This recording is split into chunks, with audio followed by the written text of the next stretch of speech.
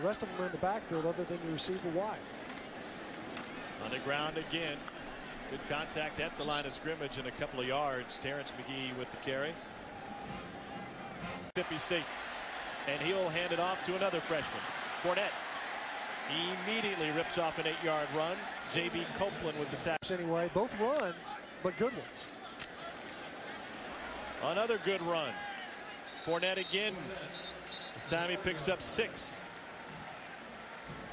Les Miles.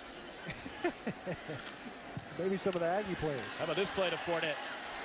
Able to take it, pick it off out of the air, and pick up a first down. Then Barnard with the stop. 6 yards for Fournette. Having negative yardage plays, incompletions. He lets it go in traffic and completes it.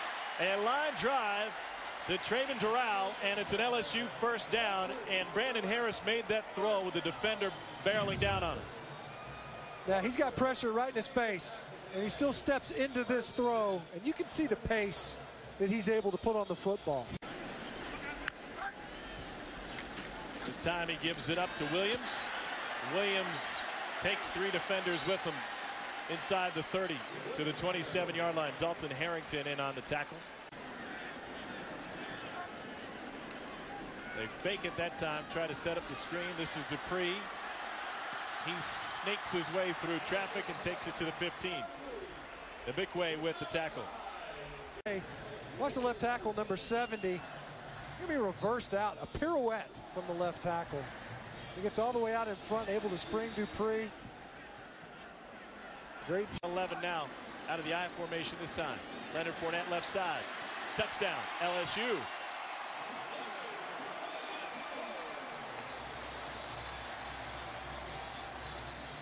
Another broken tackle. Able to maintain his footing. You see there.